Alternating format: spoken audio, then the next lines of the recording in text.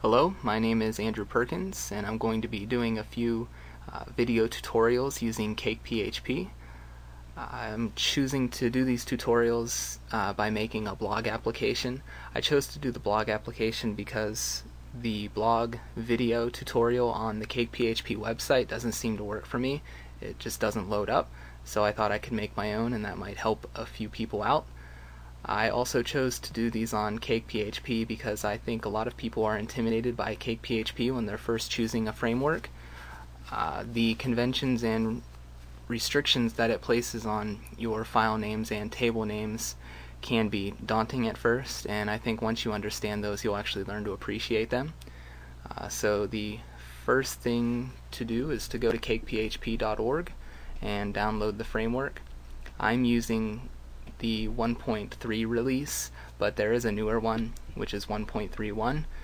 Just download the newest version, and when you do download that you'll end up with several folders and a couple files. You'll want to copy and paste all of this. You don't need the git ignore or the readme, so just copy and paste the rest of it into your web root on your local host or wherever you do your development. I use WAMP, so my web root is under www, and I made a directory for this called tutblog, and I pasted those in there. The next thing you can do is go to your browser, go to localhost, tutblog, and hit enter. There we go, Cakephp is up and running. The first thing we need to do is change our database configuration file and connect it to our database. If you look, I have already made a database called tutblog for this tutorial. So if you open up those files into your text editor, under app, under config, you'll see a database.php.default file. You'll want to rename that and remove the .default. And then open up database.php. And in here you can set your database information. I will be using localhost, so my login is root, my password is root, and that database name is tutblog. Save that, close it out, go back to your browser and refresh the page. There we go, you can see Cakephp is now able to connect to the database, and it is finding our database configuration file. The next thing we need to do is to change the salt and cipher seed.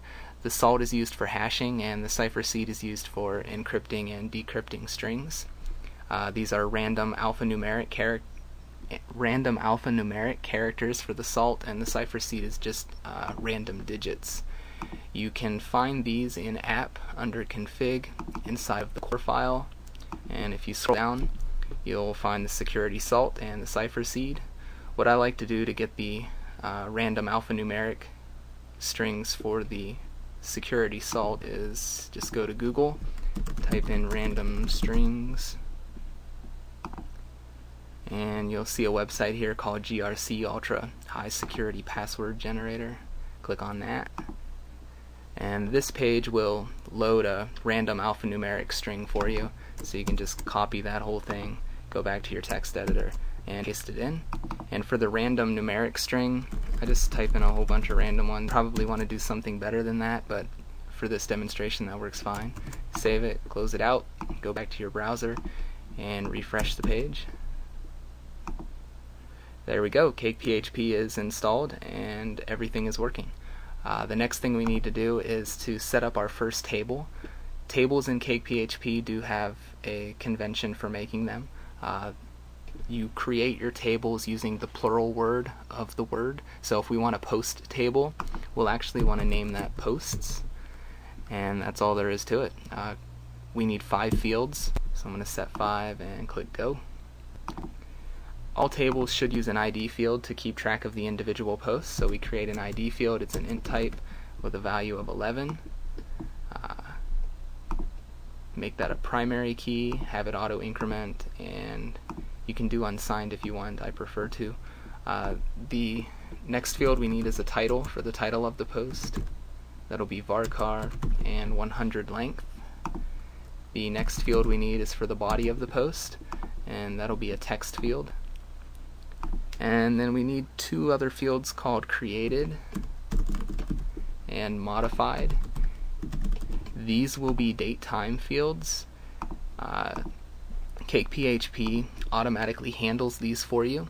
Each time you create a new post and it's added to the database, Cakephp will fill in this created field for you, putting in a new timestamp. Anytime you modify one of your entries in the table, it will update the modified field and put in the modified date. And you don't have to worry about any of that. Cakephp automatically does it. So after you create all that, just click Save. And there we go. Our posts table has been created. And that's all we need for now to get started on the blog application. In the next video, we'll start by going over other naming conventions for files, class names, and such.